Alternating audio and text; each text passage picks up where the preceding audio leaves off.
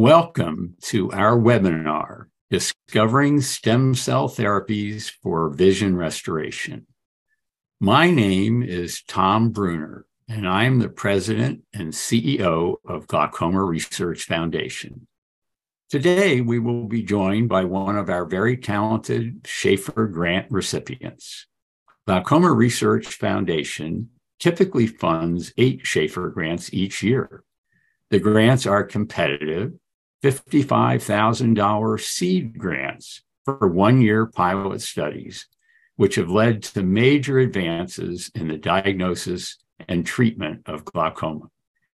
These one-year grants allow scientists and doctors to do innovative glaucoma research, not normally funded by the National Eye Institute or other agencies. With the data from their one-year Schaefer grants, the scientists can apply and, importantly, receive major follow-on grants from NEI and other groups. Today's presentation is by our 2021 Schaefer Grant recipient, Dr. June Doe. Dr. Doe is an assistant professor of ophthalmology at the Shiley Eye Institute, a board-certified ophthalmologist specializing in glaucoma, and a clinician scientist. He earned his MD and PhD in neuroscience from the University of California, San Diego, and completed his ophthalmology residency at the University of Southern California, Roski Eye Institute. Dr. Doe did his glaucoma fellowship at the University of California, San Diego, Shiley Eye Institute, and the Hamilton Glaucoma Center. Dr. Doe is an accomplished and dedicated glaucoma clinician scientist working to improve the lives of his patients through his medical care and his innovative research. Please welcome Dr. June Doe. Tom, thank you so much for that introduction, and thank you for everyone for attending this webinar. So I'm going to be talking about stem cell therapies for vision restoration. And the way we're going to go about this is we're going to first talk about the challenges in glaucoma and how stem cell research might be applied. We'll talk about some of the stem cell-based therapies that we're currently developing at the moment and the challenges and future directions for that research as well.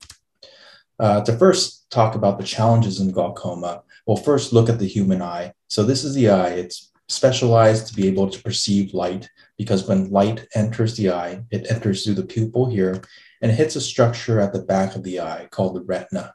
And this is what your ophthalmologist is looking at when you go to have your examination. Now, the retina can also be thought of as a very thin film, or a film that you would normally put in a camera to take photographs with.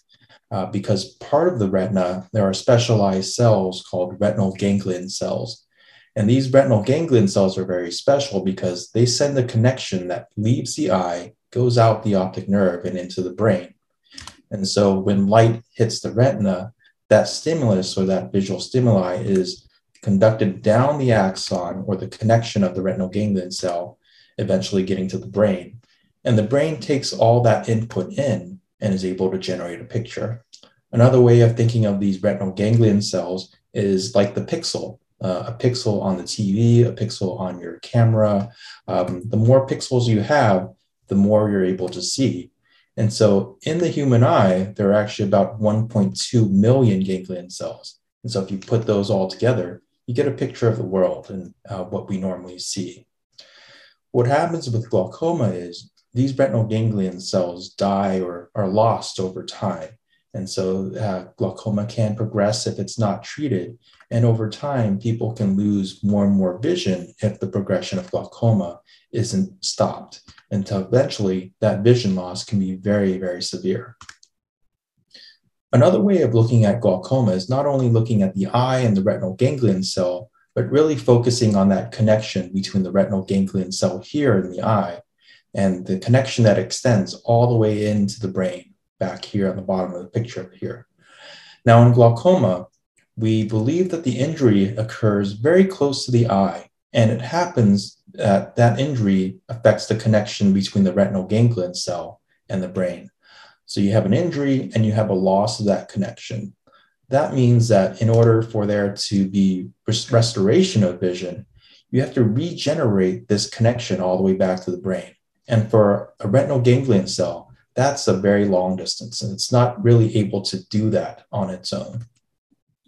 So the challenges we have in glaucoma, really, the two big ones that I see are often that, we have the loss of retinal ganglion cells. So can we really replace those cells and restore that vision? And the other is that connection that we talked about. Can we restore that connection between the retinal ganglion cell and the brain? And I think this is possible. And I think the way that we can do that is with stem cell therapies. And we'll take a step back here and talk about stem cells first. So stem cells are very unique, and they come in two flavors, really.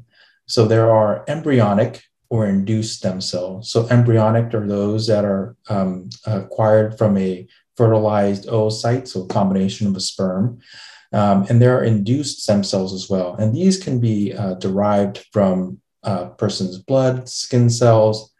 Now, there are two unique qualities about stem cells. One of those is that they're self-renewing. And so you can take a stem cell, you can grow it in culture in the lab, and over time, it will replicate and duplicate and won't change the state of the cell. So it'll remain the same, but you can get more of them over time. Now, the other property is that these stem cells can become any cell type in the body. And this is what's called pluripotency. So you have your stem cells, and they can become cells that are in the liver, in muscle, in kidney, even cartilage. And more importantly, they become neurons as well. And so neurons are basically retinal ganglion cells.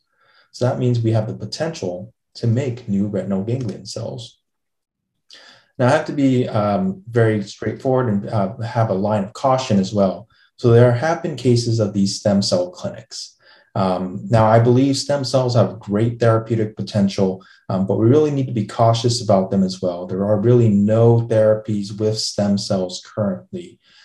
So you have to be very cautious when you hear about these stem cell clinics. This is actually a patient who went to one of these stem cell clinics, got stem cell injections into both eyes, and actually became blind bilaterally. So I think stem cells, great potential, but at this point, you have to be very cautious, and we have to think about being safe for everyone as well. Now, that being said, I think there's great hopes for stem cells, and I'm going to touch on some of those now. And one of those is that first question we asked: can we replace these lost ganglion cells? And so first, we have to make new retinal ganglion cells. And I've been lucky to work with great colleagues, and some of those have worked with the Glaucoma Research Foundation as well. Derek Wellesby, Carl Wallen, who are both at UCSD. And what we've been able to do together is we've taken cells from an individual, we've treated them with certain factors to be able to make these stem cells. So these are induced pluripotent stem cells. And these are cells that are specific to that individual where we took the blood from. And having done this, we take advantage of the fact that these stem cells can replicate or are self-renewing. And we're able to grow these in the lab so that now we have a big source of cells that we can then treat or turn into our retinal ganglion cells. And to turn these into retinal ganglion cells, we take the stem cells, we modify specific genes within the cell. So we have them express certain genes at certain times. And so it's a very organized treatment. And then we're able to actually create new retinal ganglion cells. So simple question, we have these new retinal ganglion cells now. So what happens then if we transplant them into the eye, if we inject them directly into the eye? And part of the trick to doing this is we need to monitor these cells. And so we make them also express a red fluorescent protein. And this is just for experimentation purposes only. So this will allow us to follow these cells and see where they go after we inject them into the eye. Now, I told you before that the retina is very thin film, and that's partially true. It is a thin film, but it's a thin film made of 3 distinct layers. So there's this layer on top designated by the number 1, there's this layer in the middle, and this layer at the bottom, number 3. Now, where retinal ganglion cells sit is actually in this very top layer, this retinal ganglion cell layer. And So that means that new retinal ganglion cells have to get into this layer, and then they have to make these connections to the layers below them. So what happens if we simply take the retinal ganglion cells that we've made in culture and we inject them into the eye? This is an example of the picture of the retina here, and this is that cross section that I showed previously. And what you can see here is that we've taken our red retinal ganglion cells, we've injected them into the eye, but they sit on just on the top. They don't really make those connections into those layers beneath that first layer, that retinal ganglion cell layer. And that's because there's this darker blue layer here that's labeled with laminin. That's actually a barrier that's preventing these cells from getting into the retinal ganglion or getting into the retina. So we have a barrier, and this is an example of a 3D reconstruction of that retina here. So you can see that blue layer, that's the barrier, are red retinal ganglion cells, and they're not really extending anything or moving into those deeper layers. So we have a barrier, let's remove it.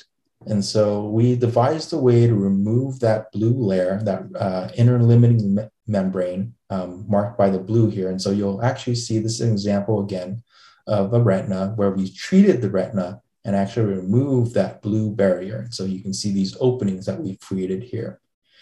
So we then transplant cells onto the retina where we've done this. And we actually now see that there are red cells that are going into that first layer, that retinal ganglion cell layer. And what's more, they're extending these connections into those deeper layers where they're supposed to go. And this is only about days to weeks after we've transplanted these cells. So in the long scheme of things, this is a very short amount of time. But we're seeing that within that very short amount of time, we're getting the structures that we need to happen for retinal transplants to really take place. And this is a reconstruction, 3D reconstruction. So remember what it looked like before, where we did not even have these small fibers or these connections. Now we have very long distance processes or extensions and connections being made from these cells that we've transplanted into the eye.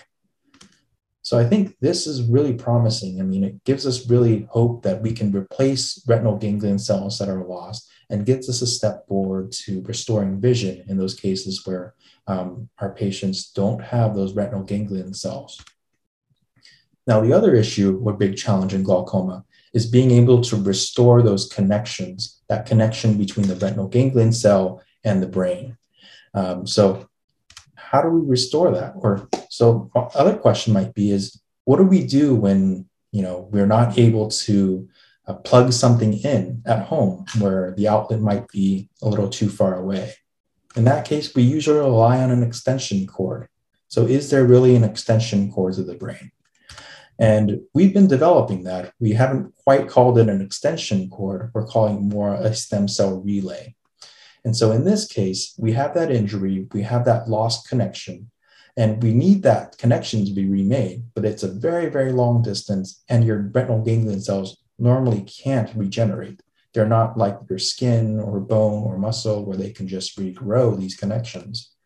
So instead, we transplant special stem cells into the optic nerve, and these special stem cells are able to extend this connection very, very long distances. So we rely on these transplanted stem cells to regenerate that connection. And then our retinal ganglion cells only have to regenerate a very short distance. They connect onto our stem cells, and in doing that, we're able to reform this connection between the eye and the brain. So this is theory, and we asked, are we able to really do that? And so, and the other thing, or what we've also thought about is, we were able to design the system with this stem cell relay. What are other possible applications? And one other crazy idea is a whole eye transplant, which if you were to transplant the whole eye, you would have to transplant the optic nerve and regenerate that nerve. And this is an idea that's been around, but I think with this stem cell relay, it may become a reality. So we've been working on this, and we've really put a lot of effort and found some very promising results. And we've had to be very systematic about how we look at it. First, we had to look at the retinal ganglion cell connection and whether that connection is being made between our retinal ganglion cell and our stem cell relay. So this is an example of what happens when you have an experimental injury to the optic nerve, very similar to glaucoma, where you have an injury to the nerve. So in this case, our retinal ganglion cells and their connections are in green, and our site of injury is marked by this dashed line here. So when you have that injury, you have a loss of those green connections on the right side of the injury here. Now, in cases where we've then put in our stem cell relay, we've been able to see that our relays and cells are intact, they survive. And so we're able to see that in red here. And what's more, those axons, those connections between our retinal ganglion cells are extending into our graft, our stem cell relay. So that's very promising. So we're making that first connection that needs to be there. And so this is another example of that case where, again, you see those retinal ganglion cell connections, these green fibers here. We see our graft in red. We see where the injury is in blue. And we can really see the overlap that you have these connections growing into that graft. But it's not just that we have those connections growing in. We really have to dissect this down and look at these cellular markers of connections. And one of the ways that we can do that is using these special markers. And so in this case, we're looking at these single cell connections. And so we've labeled the connection from the retinal ganglion cell in green here. Our graft is red, our stem cell relay is red. And we're looking at these proteins, this PSD95, that really sits at these connection sites. And we're seeing that there is overlap between these green retinal ganglion cell fibers and these white connection sites. So that tells us that these cells are actually making connections with each other. They're not only growing into our stem cell relay, they are actually making connections. We weren't satisfied with just one marker. I think this is a very important topic. And so we looked at other markers as well. Another way to look at this is with this VGLUT2 marker, which is in green. And we've looked at PSD95. In this case, it's this magenta. And when these overlap, they turn white. And so we are seeing that we're actually making these connections between our injured retinal ganglion cells and our stem cell relay. So this is very promising, but really we need to look at this whole system that we're designing here. And so we've looked at the stem cell relay and whether it's really extending those connections all the way down the nerve. And so this is an example of an experiment in a rodent where we've grafted those stem cell relays here. And so this is very close to the eye. And you're seeing here, these are extensions or connections that are being extended from that stem cell graft. And we can follow it down the entire length of the optic nerve. And we're seeing that there are connections being extended this entire length of the nerve. And this is only about 2 to 4 weeks after transplanting. What happens if we let these stem cell relays go for longer? Because we really do need robust amounts of growth. If we let them go for longer and we look at this structure called the optic chiasm here, which is further down along the length of the nerve, we find that we get very, very robust amounts of growth or connections being made here. And so in this case here, this is that optic chiasm. You're seeing these connections from our stem cell relay. They're going into the chiasm and exiting the chiasm as well. And that's very important. We not only need them to reach the chiasm, we need them to exit the chiasm. We've used other markers as well. And so this is an H-tau. And this lets us know that these really are those axons. They're the correct type of connections that need to be made from our stem cell. And that also, I neglected to mention, these stem cells are human stem cells. And so we know that these human stem cells are capable of doing this. And this marker is only in human cells. And so it's this is very promising, but weren't quite satisfied with that. Let's let it go a little bit longer and see if we can really make those connections into the brain. And so we did that, and we looked at the brain. Now, the connections from the optic nerve and through the chiasm, it's not just a single target that it goes into. There are multiple targets. And the first target that it usually arrives at is something called the suprachiasmatic nucleus, or this little region of the brain here. And we've labeled that that nucleus because it's a collection of cells. And so all these blue or cyan markers here, these are all cells within that suprachiasmatic nucleus. And if we were then to look at that and look at the red connections from our stem cell relays that you're seeing here, we're seeing that there's quite a bit of overlap and you're seeing innervation. So you're actually getting that connection being made into that first target from the optic nerve. I'd mentioned before that the suprachiasmatic nucleus, that's only the first target. There are many, many more.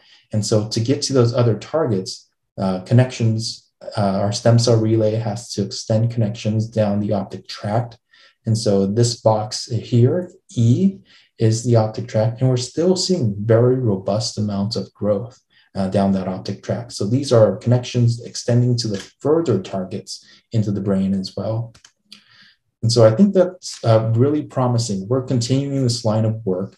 And so if we look back then at the challenges that we're facing of whether we can replace retinal ganglion cells, I think that answer is yes. We can really do that with stem cells, being able to differentiate them in culture.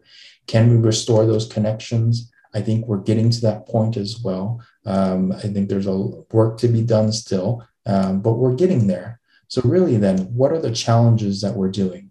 Well, in those experiments, we're looking at actual restoration of function. So we're testing these animals for behaviors that would let us know that they're able to see and that they're responding to visual cues. But we also need to be able to guide these connections as well. And so I showed you just really half of this picture before, but in reality, those retinal ganglion cells, when they extend down the nerve, they have to decide whether to stay on the left side or the right side. And in rodents, in rats, and mouse, most of those actually decussate or cross over to the other side. Whereas in humans, about half of them go one way and half the other way. So we really have to be able to guide the regenerating connections that we create to be able to replicate this so that we can then treat patients with it. Now, the other is that we have to think about the distance that we need to cover with these regenerating connections as well. I've shown you here that we're getting connections from the eye all the way to the brain, but we also have to consider that these are in rodent models. So mouse and rats are commonly what is used. And in the mouse, the connection from the back of the eye to the brain, that's about 8 millimeters. In the rat, it's about 20 millimeters or 2 centimeters. And if we think about the human, that's more about 10 centimeters. And if you're, thinking about it, 10 centimeters, not a great distance, pretty short. But for retinal ganglion cells, that is quite a considerable distance. So we really have to be able to show that we can regenerate over these very long distances. And lastly, we've been able to make these retinal ganglion cells, but there's an opportunity there as well for us to make better retinal ganglion cells. The causes of glaucoma sometimes are various. There can be genetic causes for glaucoma, and we can potentially make better retinal ganglion cells by correcting those mutations. We can also correct or gene edit those retinal ganglion cells to help them survive better or extend axons longer. And how we would go about that is with gene editing.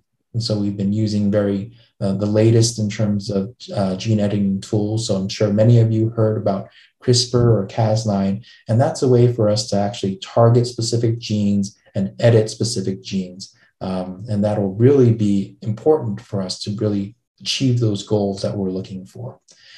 The other method that we're using is viral vectors. And so adeno-associated virus, there's now a gene therapy that's using this virus to correct mutations in eye pathologies.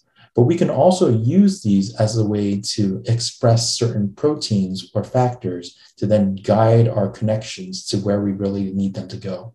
So we can put them into very targets that are very far away and pull the regenerating connections that we make to that area.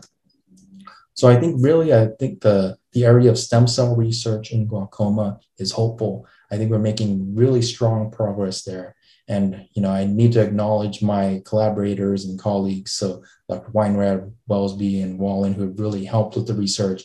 And more importantly, the Glaucoma Research Foundation, where, if you were to approach someone at a very early stage in career and say you wanted to make an extension cord for the optic nerve, they would say that's a crazy idea. But with the belief and the support of the Glaucoma Research Foundation, I think we've really made strong strides in terms of regenerating the optic nerve and potentially restoring vision. So thank you very much.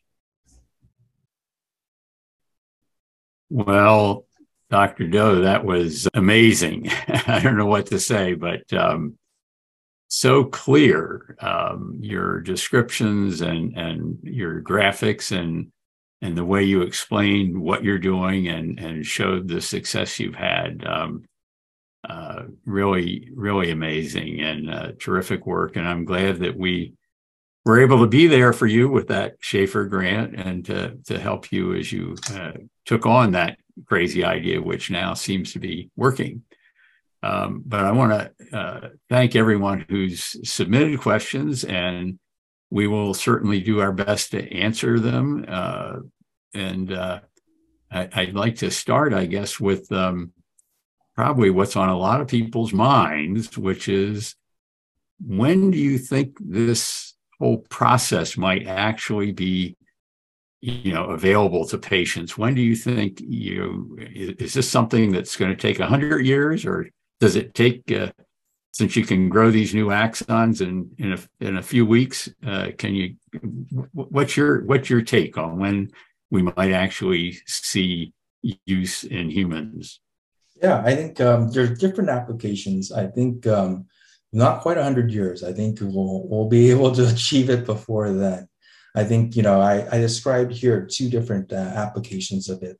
I think here, transplanting the retinal ganglion cells, I think we'll be able to achieve that much sooner. So I think within decades of that. So I think, we have to figure out how to make those connections, the applications, test things to make sure it's safe. So I think, 10, 20 years, we may be able to get to that point where we're able to transplant retinal ganglion cells and actually apply it. And that will be important because we have to think about the spectrum of glaucoma as well. We have to think about those patients who have very severe disease and those who are more in the mild to moderate stage. And we have to be able to make treatments for all of those individuals. So something like the stem cell relay and whole eye transplants, those probably, will be longer than the actual retinal ganglion cell transplants. But I think it's worthwhile to pursue because in those cases, we can really restore vision, make differences to people. So I think not 100 years, but I think tens of years would be my hope. That's what we're striving for. Well, it seems like you've made some real progress being able to get these implanted stem cells to, connect up in the retina by removing that inner limiting membrane, which is done in certain types of retinal surgery already for other reasons. So it seems like you've really made some important progress there. Correct. Yeah. So I think it'll be in terms of being able to apply it, that makes it more applicable. We can translate it much faster. So really the question there then is, can we make those better retinal ganglion cells? Can we get those connections to then leave the eye in the appropriate manner and make those connections to the retina as well? And that's where a lot of our colleagues and teamwork will come in with the gene editing and collaborations there. Well, and I think you also answered another question for us when you talked about making better retinal ganglion cells, because one of the questions was, well, why wouldn't the new cells be subject to the same issues that caused the vision loss in the first place? So if there's something if glaucoma is causing the loss of the retinal ganglion cells and the loss of the connection to the brain, and you just put new ones back in, won't they also be subject to that problem? But maybe Correct. You could elaborate a little bit on that whole idea, because I really like the idea of better RGCs. I'm all for that. So definitely better is the goal here. So, I think it's almost like exactly as you said, we have these retinal ganglion cells.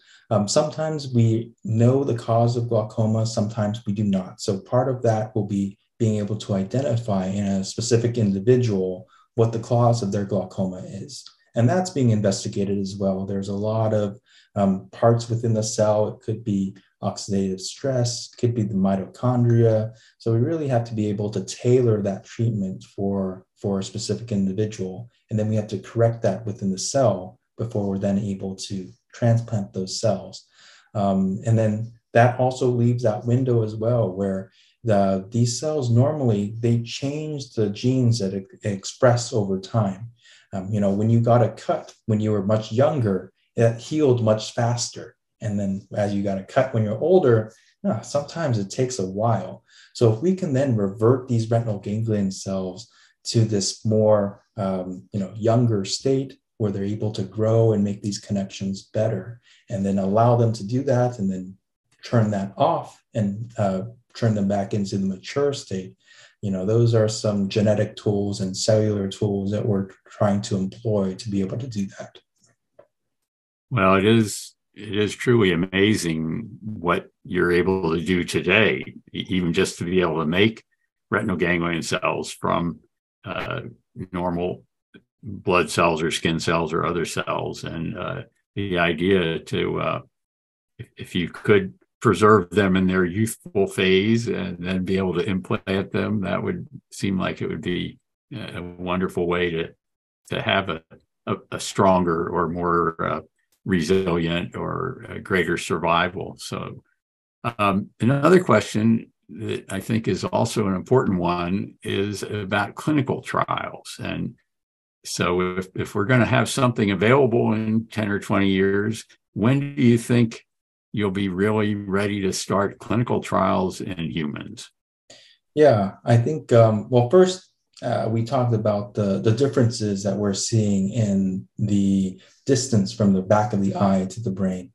And so I Yes. think first safest thing is probably first to go to larger mammals. And so we have marmoset models, non-human primate models, and being able to show there that we're able to accomplish this because, that's, you think about it from 2 centimeters to 10 centimeters. For us, not, in our scale, not very significant, but for a retinal ganglion cell, it's a considerable difference. So if we can first show this in the non-human primates or marmoset models, then we could proceed from there. So I think that probably we could do 10, 20 years, and then from there developing, good clinical practices and good laboratory practices, and really making sure that the stem cells that we turn into retinal ganglion cells stay retinal ganglion cells. I think that may be another 10, 20 years after that. So I think we'll get there eventually, but it'll take a little bit of time. And I think it's worth it because we definitely have to be safe, but we want to achieve those goals as well. Well, and I think, in a way, we're still very early in the whole process, and the tools. If you look at how quickly the gene editing process, really the development of stem cells is a recent event, and now look at what we're doing with it. So I think you're being cautious with your timeline, but at the same time, there could be breakthroughs, there could be new knowledge that could accelerate things. So No, I definitely agree. And I think, we're so used to iterations of our iPhones now. And so I think there will continue to be that, especially with retinal ganglion cells. As we learn more about these cells, we can manipulate them better. And so I think there will be different versions of this. And just, if you're the type that as an early adopter versus later, I think there will be changes as we learn more about the cells and also our techniques and being able to differentiate them and edit them. yeah. Do you have a feeling for when you get into the clinical trial phase, is how many people will that require? How do you start? Is it something you need just a few people to begin? Or I know there are the different phases for drugs, for example, to show safety and then efficacy and then the larger scale trials. Could you talk a little bit about that? Yeah, I think for clinical trials, you have to, usually the first metric is safety. So we obviously want efficacy and to be able to show that our transplants are really helping. But first is usually safety, and that's a smaller set of studies. So it's usually about 5 to 10 patients or individuals who we would do our procedure and show that it's safe, that it's not causing, some of those images that I showed before, hemorrhages or loss of vision in the eye. So I think that's sort of the initial phase of things. And so that's about 5 or 10 people. Now, we also look at those peoples as well when they undergo that treatment to make sure, and we check and look for restoration of vision. Our goal is never to cause harm to anyone. And so we would usually not want to cause anyone to lose vision as well. So it may be the case that for replacing retinal ganglion cells, we first look at people who have very severe vision loss, where that would be where any restoration of vision that we have on them could have very significant impacts. And so that would probably be some of the first patients that we're trying to help and that we look at there. Yeah, that was another question, as who would be eligible for something like either a relay, as you showed, or actually new new ganglion cells. And so probably for those that have just mild vision loss, it would be further downstream. Correct. And we talked about different versions and applications here. So I think in my mind, the stem cell relay, that's probably for the more severe cases.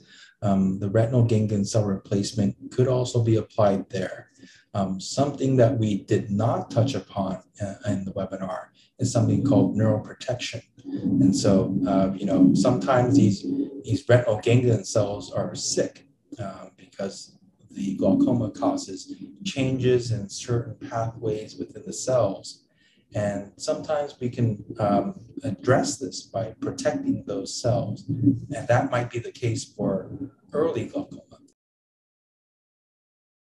Yeah, I think, and as you know, and as I think some of our participants know, there is a lot of effort going on as we speak on neuroprotection.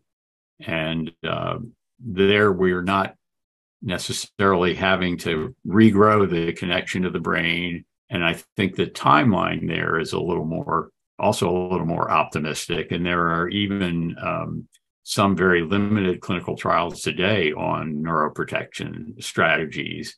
So that could be, again, another benefit from your research that might come earlier than the full-scale eye transplant, let's put it that way. Correct. So it's a multi-pronged approach. We have the early intervention because really we want to prevent people from getting to that severe stage. And so, but we need to be able to address everyone along those pathways. And so that neuroprotection will be very early on. That becomes overlap if you're moderate or severe. But prevention is always best if we can do that. But we don't want to forget those people who have very severe disease or sometimes don't even realize they have glaucoma and come in much later where vision is already severely affected. So tell me about how do patients get involved in clinical trials? So whether it's a neuroprotection trial or a vision, one of the trials related to the research you're doing on replacing retinal ganglion cells, or is there an approach or a way that patients can learn about these trials? Yeah, I think so. The trials are usually pretty strict in terms of the criteria that patients have to meet. We talked about severity, and so oftentimes, the certain trials are only looking at patients who are in the early stages or moderate stages or severe stages. One way to do that is to ask your doctor. Sometimes they are involved in recruitment of patients in clinical trials. And this is true for sometimes medications, sometimes surgical interventions. So those are all areas where, as an ophthalmologist, your clinician or surgeon, some of them do participate or know of people who participate. I think there are listings of clinical trials as well. So there's clinicaltrials.gov. Now, everything listed there is not always, people can list there, but the regulations need to be you need to be very cautious about those. Talk to your doctor if you're thinking about enrolling or contacting someone about those as well. Oftentimes, those are in certain sites too. And so location does come into play where for these clinical trials, it's oftentimes that the patients are being monitored very closely. And so they're sometimes coming in every month, every 2 months, every 3 months. So to be part of that study, you would have to be able to fulfill those requirements as well. But, I would say, best start is to speak with your physician, make sure that they're aware that you're interested, and they can definitely look for ways to get you enrolled. And that might be a very good start. Yeah. Now, are there age restrictions for use of stem cells? I mean, what age patients do you think would be eligible for implanting new retinal ganglion cells? Yeah, I don't think there will be an age restriction. The fact that we can now create stem cells from an individual, that lets us do a lot. And being able to then edit those genes as well, I think that really opens up the age window of when we can actually do that. I think what that question more relates to is the severity of the glaucoma. So oftentimes, the older patients are those patients who have more severe glaucoma. And that might be people who may benefit most from it. But I think patients who are younger in age, the glaucoma is oftentimes not as severe. Now, there are cases where you have very young patients who have very severe glaucoma.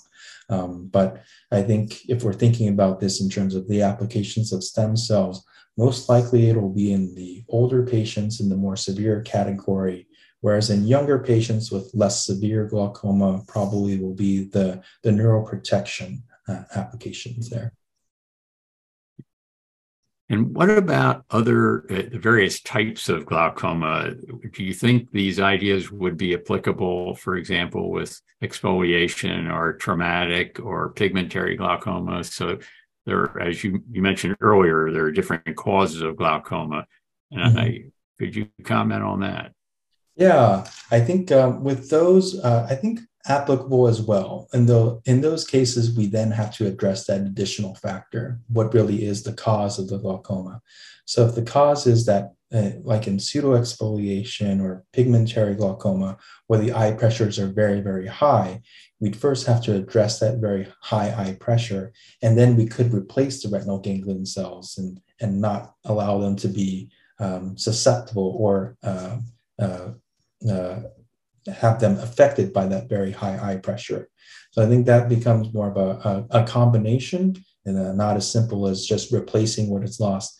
It's kind of looking at what is the root cause of something, addressing that first, and then fixing those things down the line that have been affected by that root cause.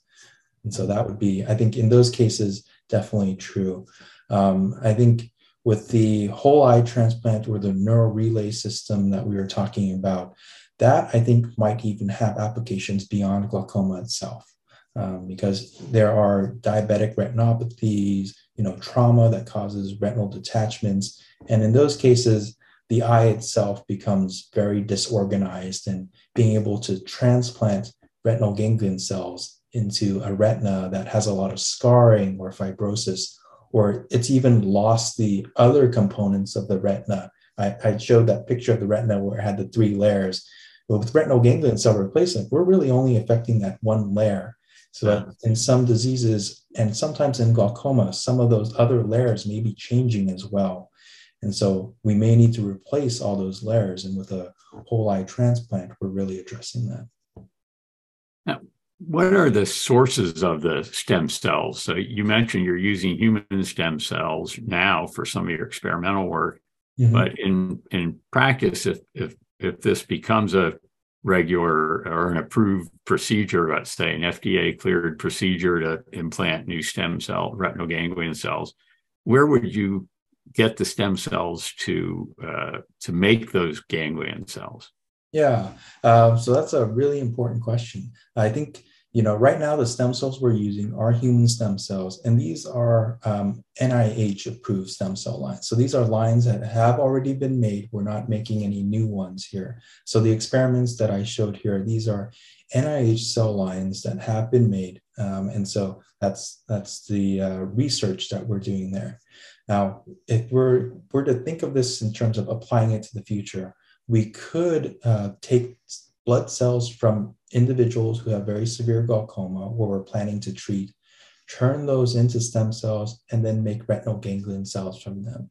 And that might, is time intensive and cost intensive as well. You can imagine if we're going to treat everyone with glaucoma, to do that for everyone, we could do it, but it would take a lot of time and a lot of effort.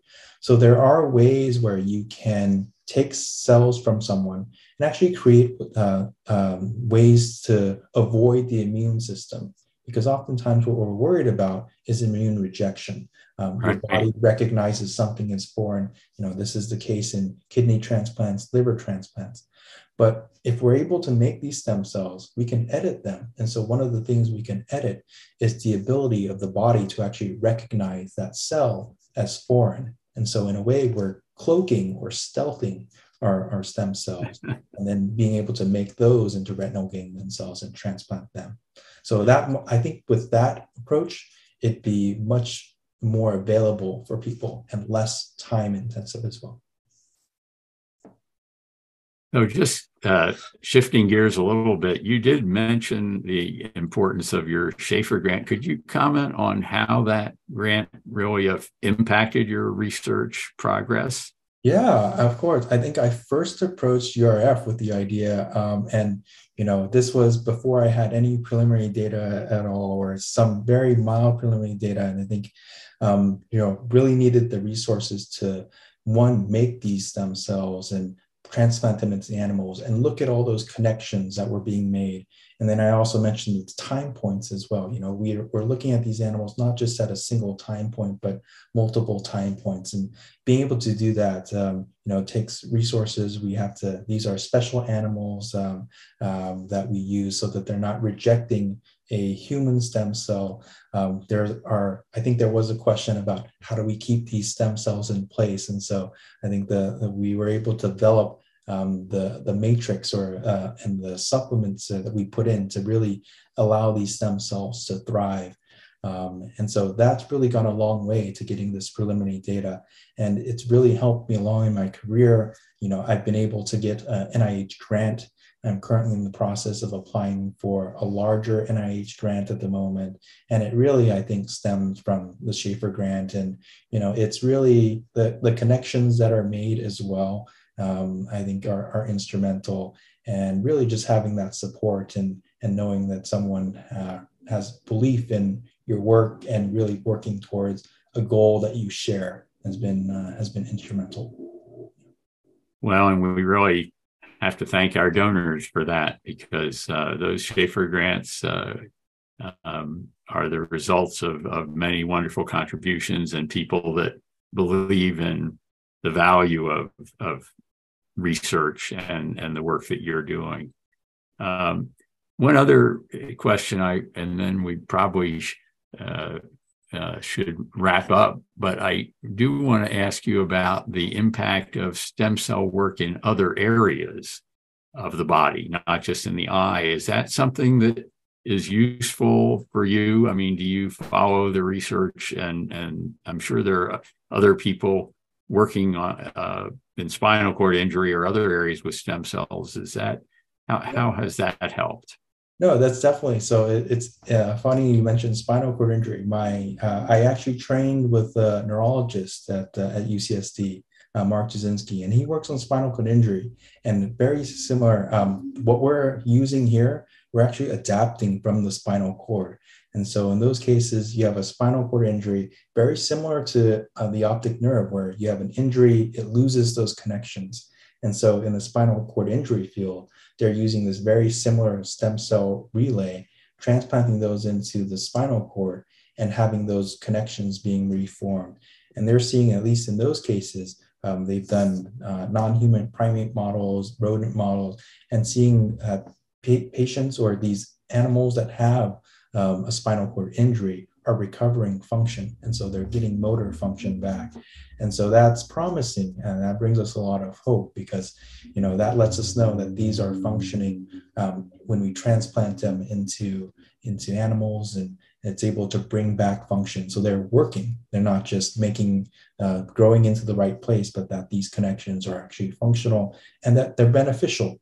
It could be the case that we put these in and it actually doesn't bring back function or makes function worse. But the fact that we're seeing better function, I think is very hopeful. And so I think it's a very promising direction for research, and just needs to be developed more. But I think we're getting there. Well, that's a wonderful way to conclude, I think, because seeing these ideas working it has to offer a lot of encouragement and hope, not only for the scientists, but certainly for patients and for people who have had to experience vision loss with glaucoma. So I do want to thank you very, very much, Dr. Doe, for making time to be with us today, for your dedication to glaucoma patients and to glaucoma research. And thank you to our participants for your interest and support. If we were unable to answer your question today, please visit our website, www.glaucoma.org, or our many social media platforms for the latest information about glaucoma and our research. Before we conclude, I also want to let you know we will hold our 5th annual Glaucoma Patient Summit on June 23rd and 24th in Long Beach, California. If you haven't signed up yet, there is still time. Go to our website, www.glaucoma.org/summit, or scan the QR code on your screen. We'd love to see you there. It's also a pleasure to introduce our individual and corporate giving officer, Maxon Thomas. Glaucoma Research Foundation is headquartered in San Francisco, and Maxon is based in New York City. Please reach out to him to learn more about our research programs and how you can help support them. You will also get the opportunity to meet Maxon and many of our GRF staff at our upcoming Innovations in Glaucoma Forum in Boston on August 16th.